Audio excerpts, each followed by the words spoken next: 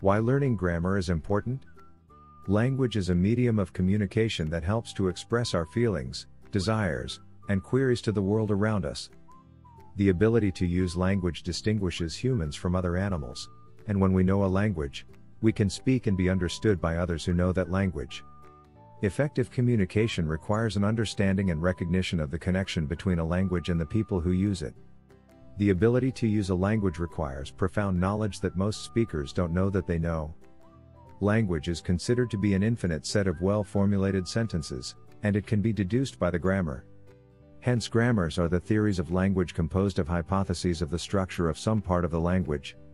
In layman's terms, grammar is the use of the rules on how words change their form, and combine with other words to make sentences. Prescriptive and descriptive grammar. About what Amy Reynolds' understanding of two different ways that language has been talked about, in disciplines that focus on the use of language, and these are descriptive grammar and prescriptive grammar. Prescriptive grammar describes when people focus on talking about how a language should be used. It tells you how you should speak and what type of language to avoid, in which this is commonly found in classes wherein it is very particular on its rules and structure of grammar. While on the other hand, descriptive grammar focuses on describing the language as it is used, not saying how it should be used. A good example for this is when you're telling a story to somebody, and whenever you are in the pick part of your story, and he or she interrupts you with your grammar, then that would probably be annoying. The moment that you are not so particular in the usage of grammar and speaking, and as long as the listener understands of what you are trying to say, then it falls as descriptive grammar, in which it also consider as a practical speaking, while when it turns out that it's so particular with the proper usage of the rules and structure of it, then it considers as prescriptive grammar. Basis of your language ability.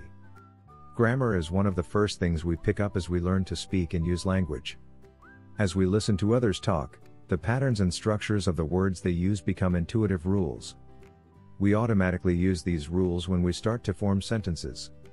Without using a proper structure and rules of sentences, it will not that be so effective to deliver your thoughts and express yourself as it's supposed you expect, as unclear communication is the biggest issue caused by using incorrect grammar when in writing or in speaking. Moreover, when creating communicate misunderstandings, incorrect grammar makes a poor first impression. If you are a job seeker with grammatical errors in your resume, a company recruiter may see you as less intelligent than a candidate who has similar skills but was able to proofread properly. In writing, grammar is not just about avoiding mistakes. Do you want to teach English abroad? Take a TEFL course today. Understanding how grammar works are fundamental for all writers.